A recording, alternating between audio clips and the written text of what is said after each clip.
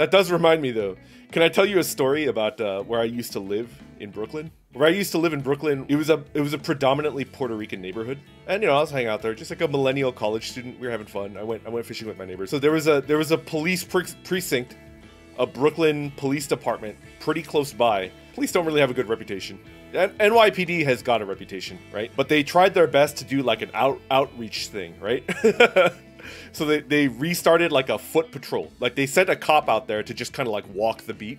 And cops never walk the beat in New York City. NYPD, they don't do walking beats. They're in cars all the time, right? But the precinct next to where I used to live in Brooklyn, they had a cop start walking the beat to try to increase quote unquote community policing, right? So the cop that they had walking the beat was a young lad.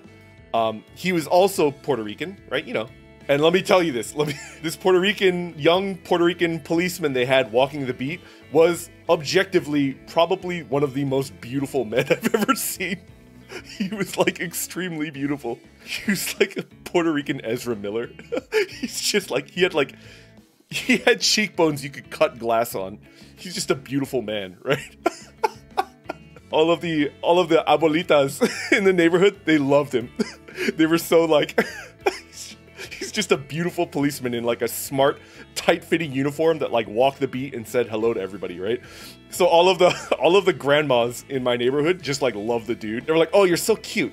I just want to take you home and eat you." And they would like pinch his cheeks, which is funny too because all of the men in the neighborhood like fucking hated this dude. Like they'd see him walking down the street and they'd spit onto the sidewalk and then walk off. Like they fucking hated this dude. But all of the abuelitas loved him.